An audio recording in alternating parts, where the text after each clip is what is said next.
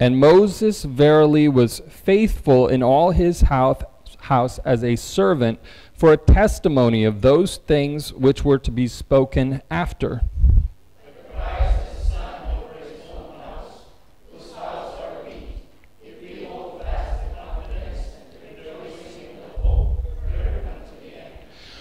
Wherefore, as the Holy Ghost saith, today, if ye will hear his voice,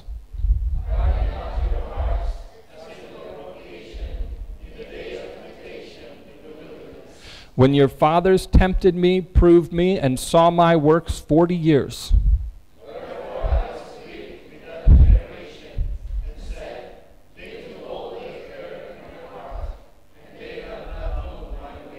So I swear in my wrath, they shall not enter into my rest.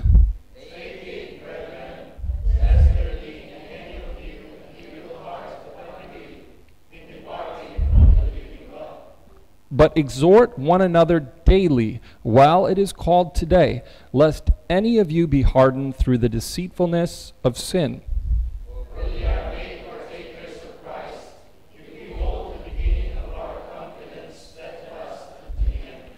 While it is said today, if ye will hear his voice, harden not your hearts as in the provocation.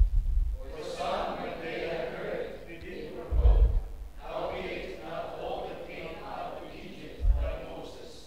But with whom was he grieved 40 years? Was it not with them that had sinned, whose carcasses fell in the wilderness?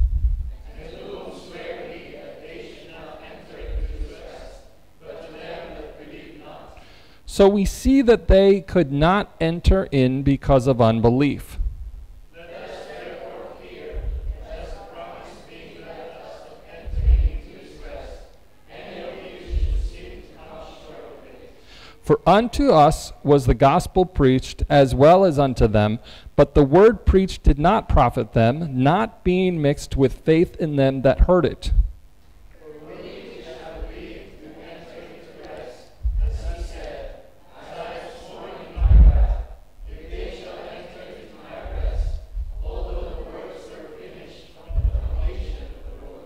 For he spake in a certain place of the seventh day on this wise, and God did rest the seventh day from all his works. And in this place again, they shall enter into my rest. Seeing therefore it remaineth that some must enter therein, and they to whom it was first preached entered not in because of unbelief.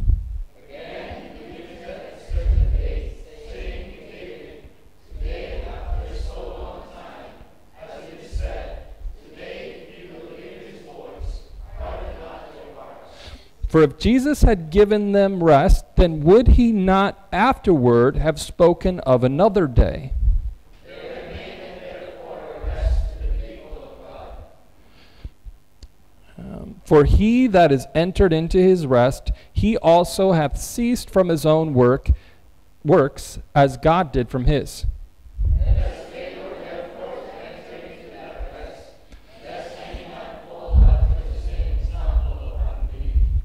For the word of God is quick and powerful and sharper than any two-edged sword, piercing even to the dividing asunder of soul and spirit and the joints, and of the joints and marrow, and is a discerner of the thoughts and intents of the heart.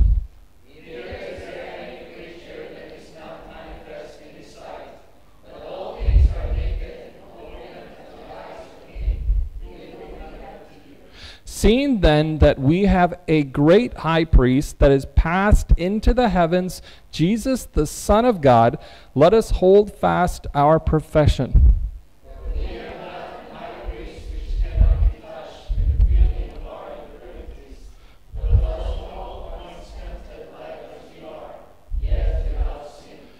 Let's all read this last verse together.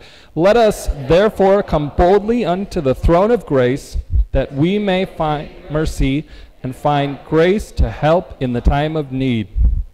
How appropriate that song we sang this morning, Tell It to Jesus. Yeah?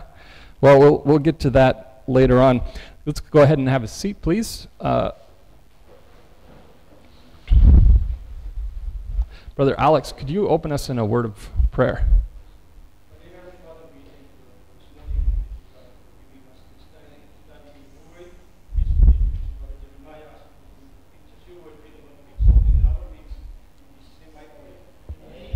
Amen. So there was an evangelist that was preaching at a church on Sunday morning. And after the services, a couple at the church invited him and his wife to join them in the afternoon for dinner. During the dinner, they had mashed potatoes, string green beans, pie, and roast ham. The evangelist's wife was curious about the ham. She wondered why both ends were sliced off. So she pulled aside the missus and asked. "I don't know," was her response, "but we always have done it that way." Later that evening, the missus was on the phone with her mom, and she was recalling the events that transpired during that afternoon with the evangelist and his wife. So she asked, "By the way, Mom, why do we cut off the ends of the ham before we roast it?" You guys know the roast ham, you know what I'm talking about? It's like a loaf of ham. Okay. "Why do we cut off both of the ends before we roast it?" Her mom, "I don't know, dear. Your grandma always did it that way." So the next Thursday, while the mother and daughter were visiting the grandma at the nursing home, during the conversation it came up. "Mother dearest, we were talking about your famous roast hams this week, and they are as delicious as always. But I was wondering, why did you always cut off both ends of the ham before putting it in the oven?" Grandma, as sharp as ever, responded, "Well, my child, that started during the Depression. Your grandfather brought home a pan to roast the hams in on his meager salary. But because he bought the smallest pan from the store, it was always just a little too short to fit the entire ham in. So I sliced off the ends so it could fit all right in the pan." The daughter and mother looked at each other, and without giving up any more information, they said their goodbyes and left. Sometimes we tend to do what we've been taught without really giving it much thought, without really thinking about giving it any second thought. And I think, well, for one thing, for Baptists, even Baptists, independent Baptists, we can do that same thing too. But it's important, well, especially for independent Baptists, that when we examine the scriptures, when we discern God's word, we always give it thought. We always compare scriptures with scriptures. We always compare our traditional beliefs by comparing scriptures with scriptures. Let the word be the final authority. So last week we had talked about Hebrews chapter 2. Before that we talked, sorry, not last week, but a couple weeks ago. And before that we talked about, in chapter 1, we talked about how Christ is better than the angels. We talked about how Jesus Christ has an eternal inheritance that he wants to share with us. That tends to be the theme here in Hebrews. Christ was the only man who was worthy to inherit all things from the Father. He became worthy as a man to inherit everything he already had as God. But that was the only way that he could share that with us.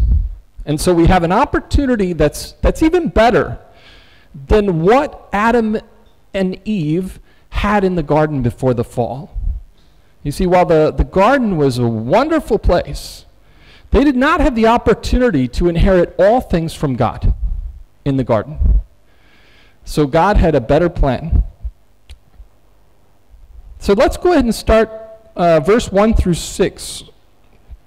It says, "Wherefore, holy brethren, partakers of the heavenly calling." That word partakers there, it's the word metokos, which it means that Greek word, it means partners or associates. Okay? It's kind of the sense that you get when we're talking about like a business, and we've got people who are on equal footing, who share that business together. In fact, there was a passage in Luke 5:7 that uses the same word, just so you get an idea of what this word partakers means.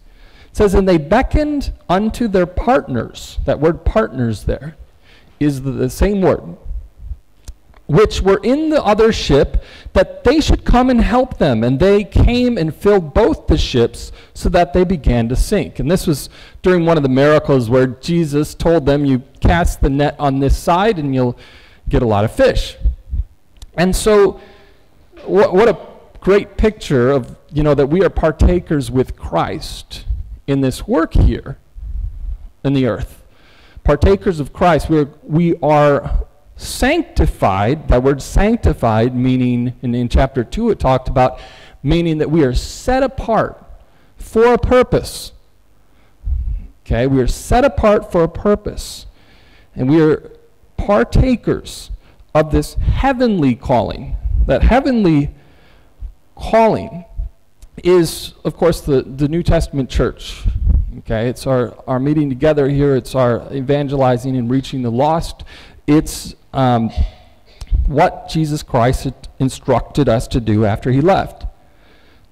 He says, consider our heavenly calling. Consider the apostle and high priest of our profession, Christ Jesus. That word consider there is kataneo, and it means to behold or fully observe. So consider, let's think about Christ Jesus and how he was faithful to him that appointed him. Who appointed Christ Jesus? Who appointed him? The Father. Yeah, the Father appointed Christ Jesus. The same as Moses was faithful in all of his house. Now let's think about that. Moses, who was his legal house? Who was Moses? What was Moses' legal house that he was raised up in? Legally, he would say that was, where he came from. Who was that? I'm sorry? Pharaoh, yes. So he was raised in the house of Pharaoh. But he forsook the house of Pharaoh in order to identify with Israel, in order to identify with his true genealogy, with Israel. And actually, let's have a look at Hebrews 11:24 through 29.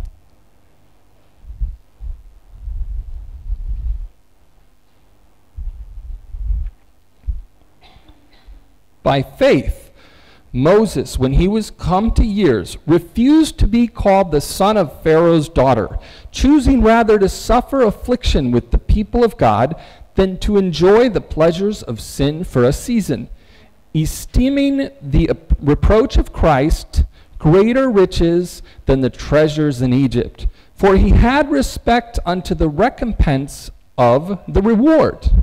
By faith he forsook Egypt, not fearing the wrath of the king, for he endured, as seeing him who is invisible. Through faith he kept the Passover and the sprinkling of blood, lest he that destroyed the firstborn should touch them.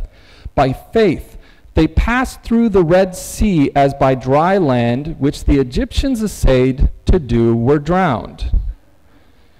Okay, so we see here that Moses, he was part of the house of Pharaoh, but he forsook that. Okay, and Jesus Christ likewise was born as a man in the flesh, but he forsook that for a heavenly calling.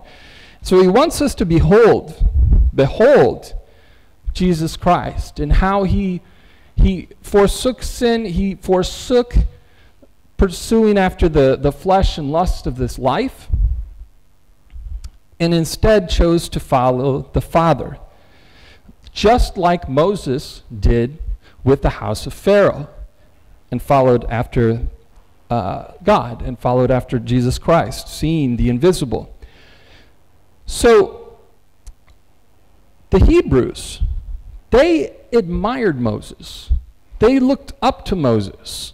Moses did a lot of things for them. He led them out of Egypt. Moses gave them the Passover, as it said. Okay, the Passover feast they keep every year. Moses was the one who brought that to them. Moses also brought them through the Red Sea, parted the Red Sea. Moses also gave them the law. Moses gave them the manna from heaven, instructed them on how to gather it, instructed them on also on keeping the Sabbath. So they really looked up to Moses. So now we see the writer here is comparing Jesus Christ to Moses. And what he's going to say here is that Jesus was better than Moses. Jesus is better than Moses. Amen? For he says here, for this man was counted worthy of more glory than Moses, inasmuch as he who hath builded the house hath more honor than the house. For every house is builded by some man, but he that built all things is God. Obviously, Jesus Christ is God. He just got done saying that. And Moses verily was faithful in all his house as a servant and a testimony of those things which were to be spoken after. But Christ, as a son over his own house, whose house are we, if we hold fast the confidence and the rejoicing of the hope firm unto the end. So if we want to be part of his house after we're saved, then we need to hold fast to the confidence and rejoicing unto the end. He's speaking to believers here, okay? Because he's going to get into some warnings here. We run the risk of missing out on certain opportunities and certain promises in the new covenant if we do not walk by faith and follow within the steps that Christ has left for us. Let's go on to verse 7. Now, this is a very interesting set of verses, and I'm going to say we're going to, because the sentence starts, wherefore, and then he's got parentheses that go on for about 3 verses. So I'm going to cover the parentheses first, and then we're going to come back and we're going to cover the whole sentence, so we don't get lost in everything in the parentheses. So we get the concept that he's trying to say, and then we come back and we get the bigger picture. Okay, so we're going to start with just what's in the parentheses, and then we'll come back and review what's outside of the parentheses. As the Holy Ghost said, today, if ye will hear his voice, harden not your hearts as in the provocation, in the day of temptation in the wilderness, when your fathers tempted me, proved me, and saw my works 40 years. Wherefore I was grieved with that generation, and said, they do always err in their heart, and they have not known my ways. So I swear in my wrath, they shall not enter into my rest. Now that word rest there, it's the word, Greek word is katapausis. Katapausis. And this word comes from the Greek word katapao, which means to colonize, means to settle down. It means to call a place as home. Remember the Hebrews, the Israelites, they were going through the wilderness, and they were promised a land that would be theirs, Canaan, okay, that they could settle down and call home. So we want to keep that in mind here, that when he's saying, you cannot enter into my rest. He's talking about Canaan. He's talking about a certain generation was not able to go and settle there. They stayed in the wilderness and they died in the wilderness. Okay? In fact, Moses. Did Moses enter Canaan? No. Why not? I'm sorry? Disobedience. Okay, let's go ahead and take a look at that. So yeah, Moses was denied entry because he disobeyed God. When God told him to strike the rock in Horeb for water, and then the second time he told him to speak to the rock, but he hit the rock both times. Let's go ahead and take a look at that. First, we're going to look at Exodus 17:6. Turn to Exodus 17:6.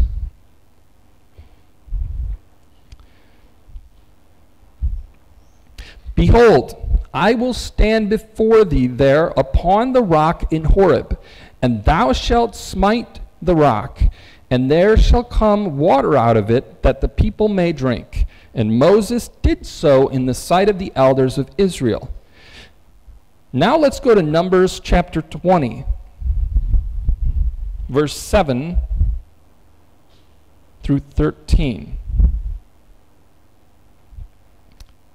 And the Lord spake unto Moses, saying, Take the rod, and gather thou the assembly together, thou and Aaron and thy brother, and speak ye unto the rock before their eyes. And it shall give forth his water, and thou shalt bring forth to them water out of the rock. So thou shalt give the congregation and their beasts drink. And Moses took the rod from before the Lord, as he commanded him. And Moses and Aaron gathered the congregation together before the rock.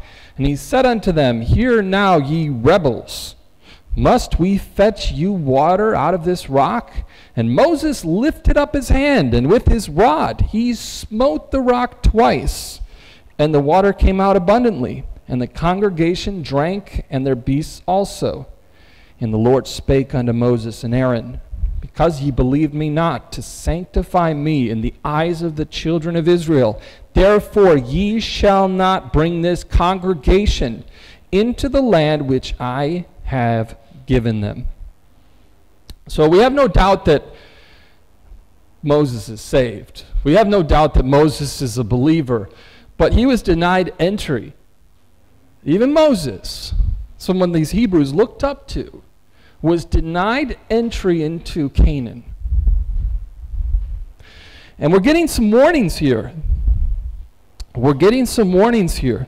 This is not about eternal life. He's not brought up anything about eternal life. He's talking to believers, okay? He's not saying you're going to lose your eternal life. That's not what he's saying. But he's saying you're going to miss out on some great opportunities that Jesus Christ is giving in the new covenant. So, he says, Enter into my rest. So I swear in my wrath, they shall not enter into my rest. They shall not go into Canaan. So now let's go ahead and read, starting with the wherefore in verse 7, and then we're going to continue in verse 12, okay? Because that whole parenthesis is actually just in there. It's just a comma. It's just a bringing that back up to their remembrance, okay? Wherefore, take heed, brethren, lest there be in any of you an evil heart of unbelief in departing from the living God. And the word there, brethren, we know he's talking to believers. We know this is an admonition to believers, okay? Now, some people, when they go through these passages, Hebrews 3 and 4, they're only thinking in terms of salvation. They've only got salvation on mind. And when you try to force that interpretation without actually reading the chapters like we've done, you're going to end up with some really wacky doctrine. You're going to end up with some doctrine that seems to be saying we can lose our salvation. And that's not what it's saying. What the author of Hebrews is telling us here is that we could miss out. It's an admonition that we could miss out on certain opportunities, certain blessings, certain things that Jesus Christ would have for us. So let's take a look at, let's go to John chapter 14, 1 through 4.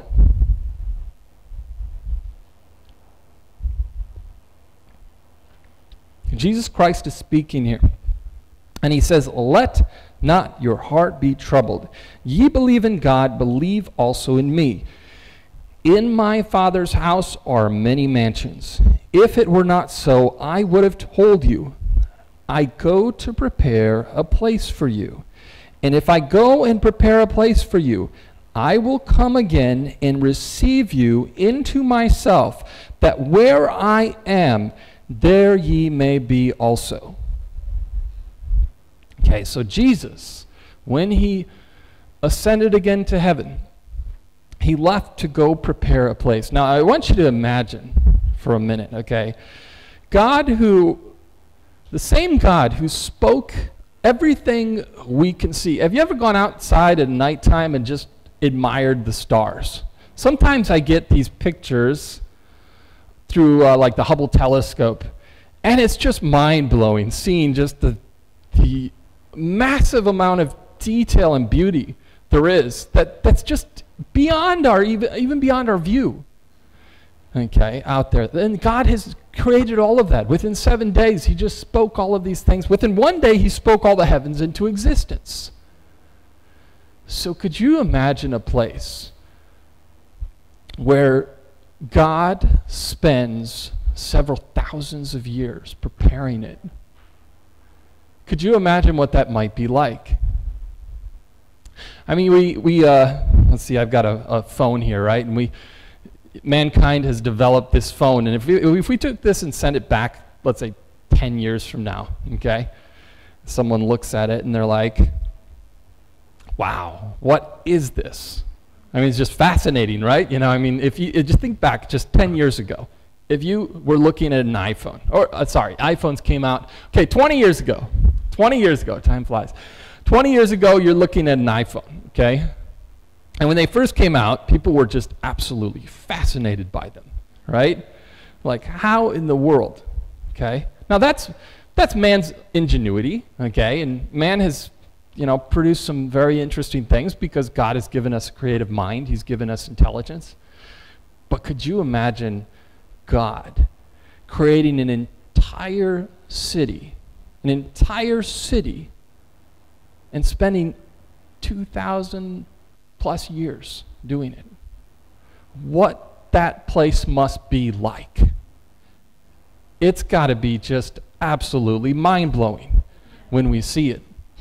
In fact, we have John trying to give us just a little bit of a understanding of what he saw. And I mean, the words just cannot speak to what all he saw. Let's go to Revelation chapter 3, 11 through 13.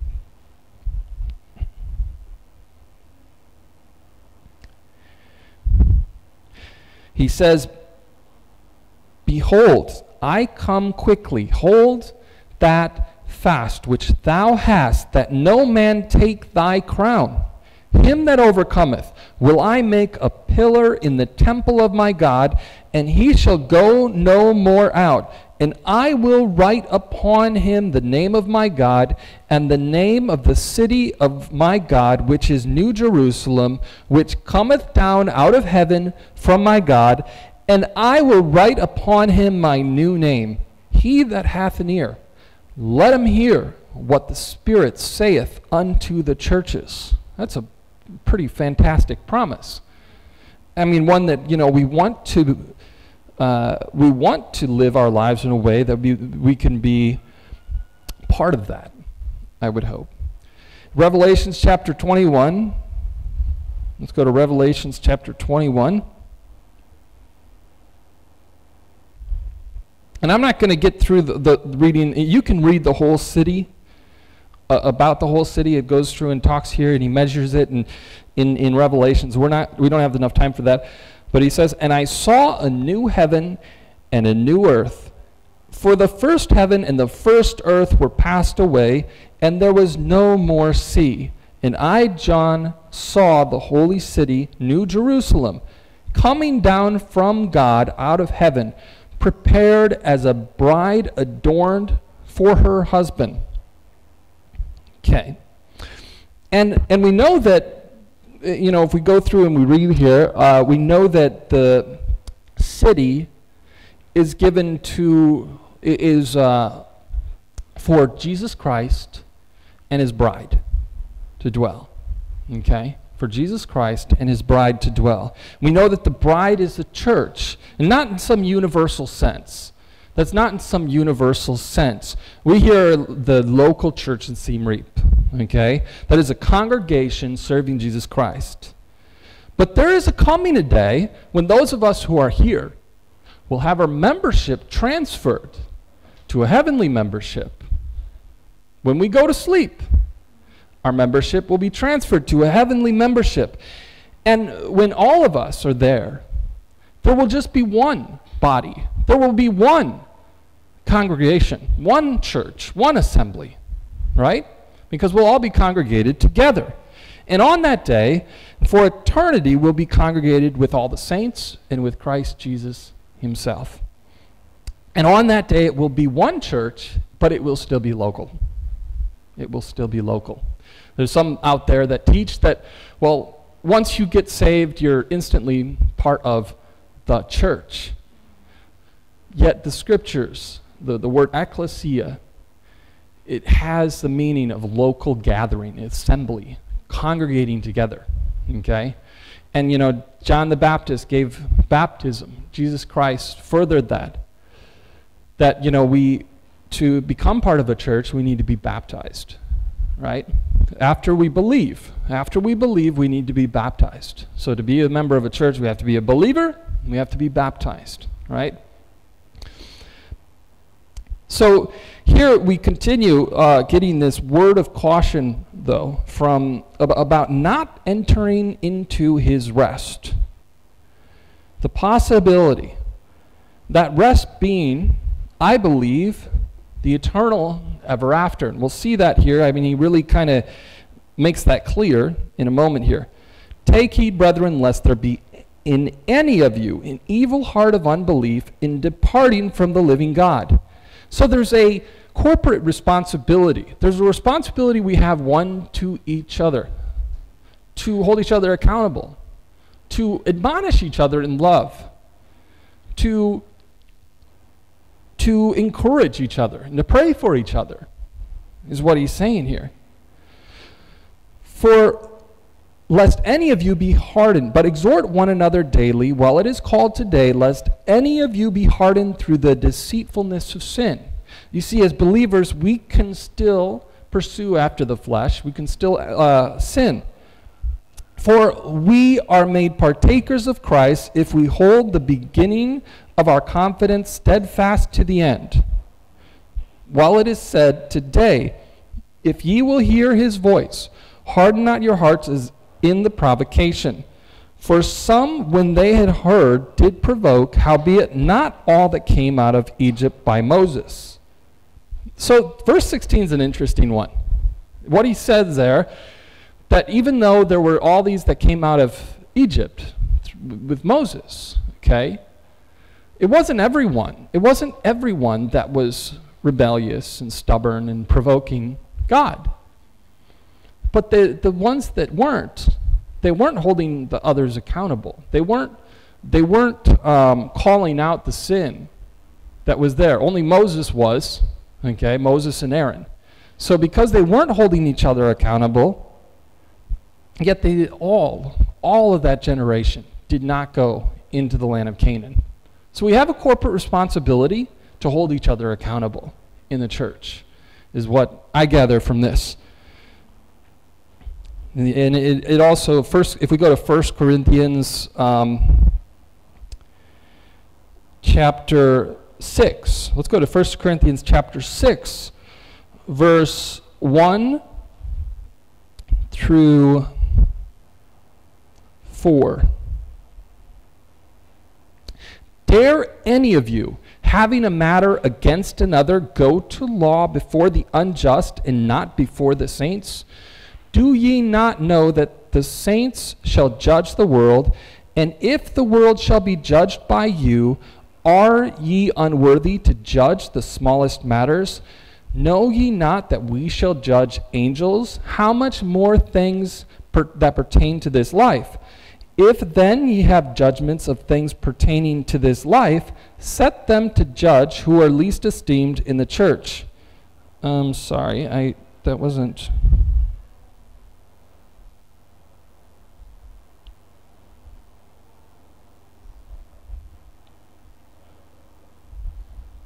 Okay, sorry, go to chapter 5.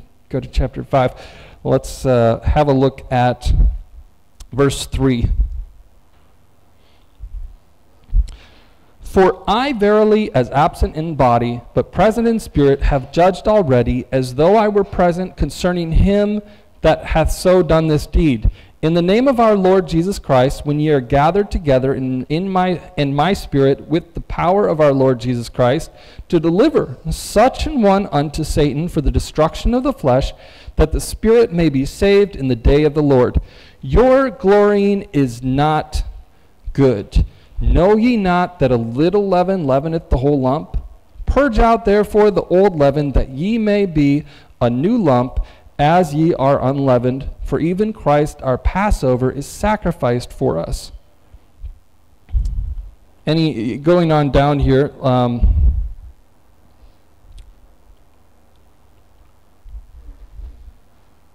okay, that's okay. I can look for that another time. We'll bring that up next time. There was a verse I was looking for in there, but I'm not seeing it right now, so we'll just move on because we just got a couple minutes left. Okay, so moving on to this word of caution in Hebrews.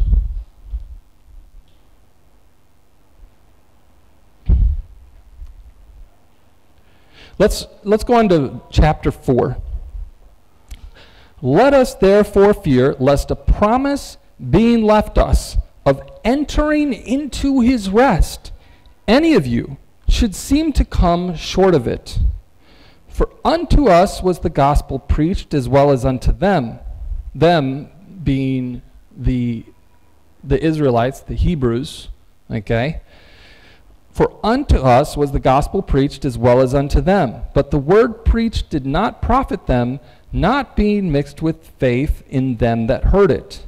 For we which have believed do enter into rest, as he said, as I have sworn in my wrath, if they shall enter into my rest, although the works were finished from the foundation of the world. So there is, when we believe, he actually talks about two kinds of rest here. When we first put our faith and trust in Christ, when we believe and put our faith and trust in Christ, we are entering into his rest. But he goes on and says this, for he spake in a certain place on the seventh day on this wise, and God did rest the seventh day from all his works. So he says that when God created the earth, on the seventh day God rest, giving them the Sabbath, right, for the Israelites. And in this place again, if they shall enter into my rest, seeing therefore it remaineth that some must enter therein, and they to whom it was first preached entered not in because of unbelief.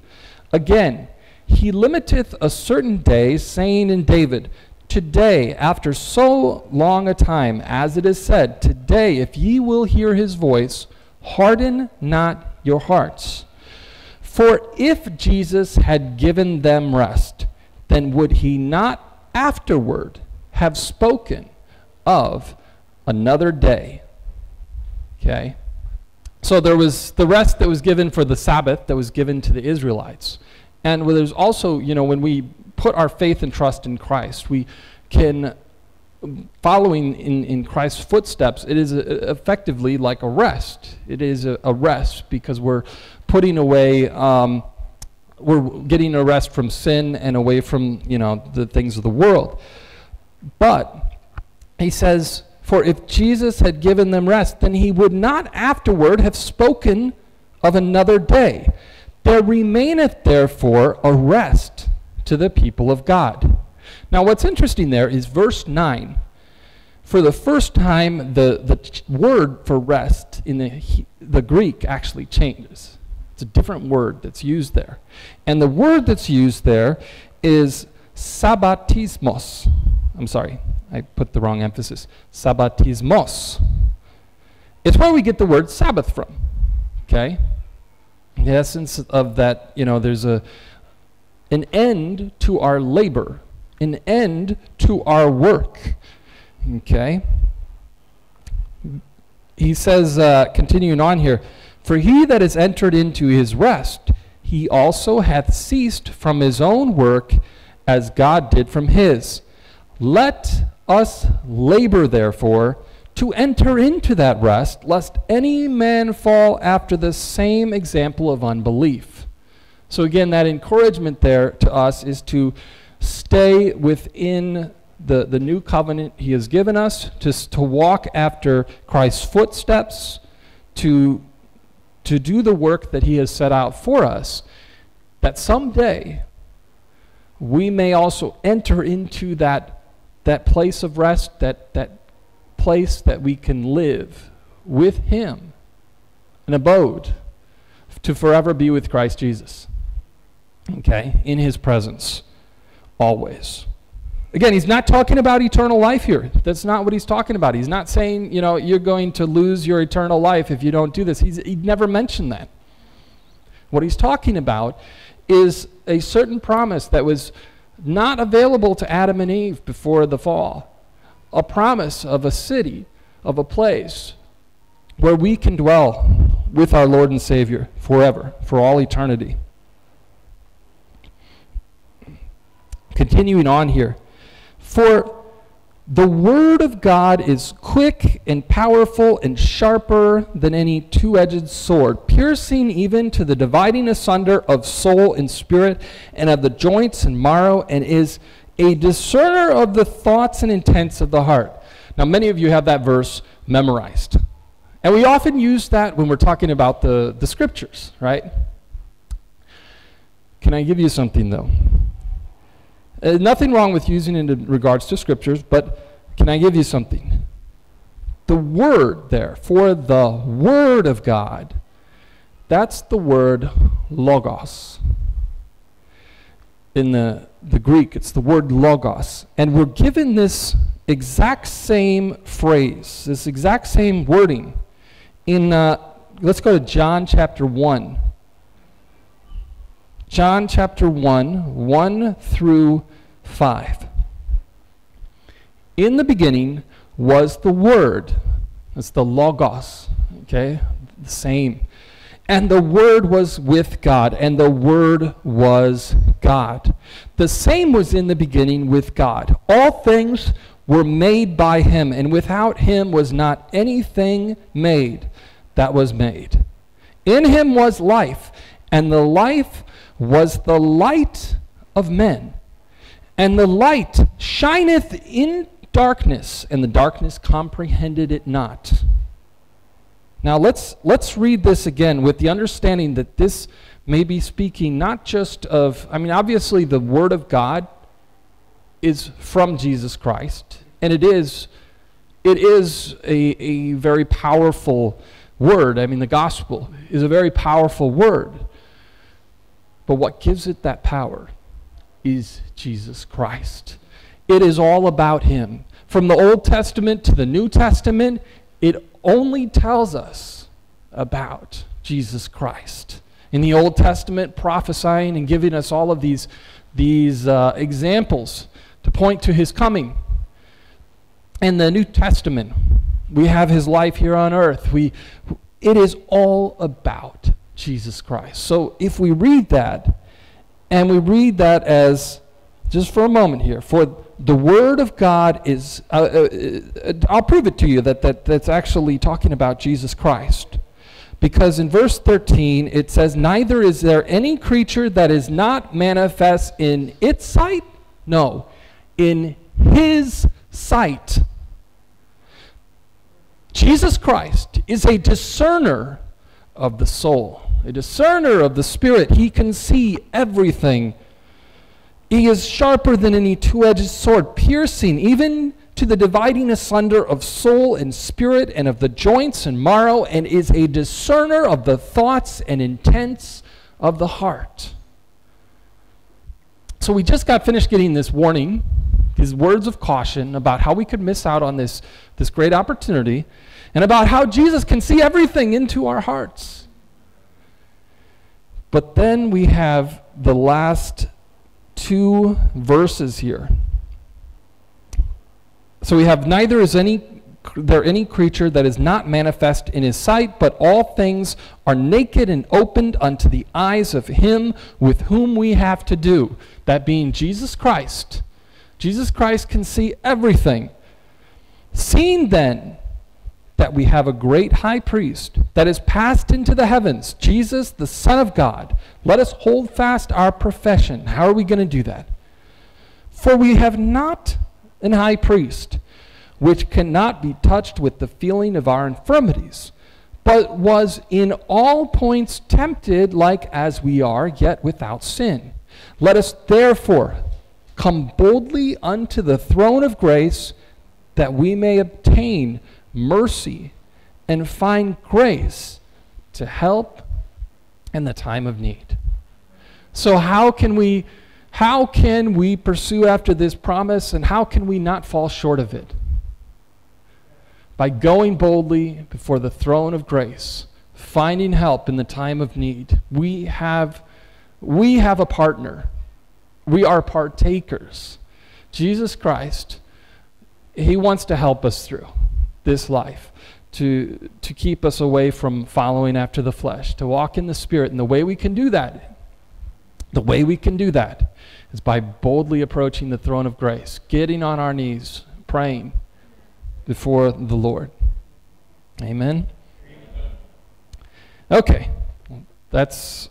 You know what? I have a few more things, actually. Let's go back to verse, I've got 2 minutes, so we'll use up these 2 minutes. I've got, in verse 12 through 14, I want to just go through some of these words here. For the word of God, that is the Logos of God, okay, Jesus Christ, is quick meaning alive, powerful, which is the word energes, means active and powerful, and sharper than any two-edged sword.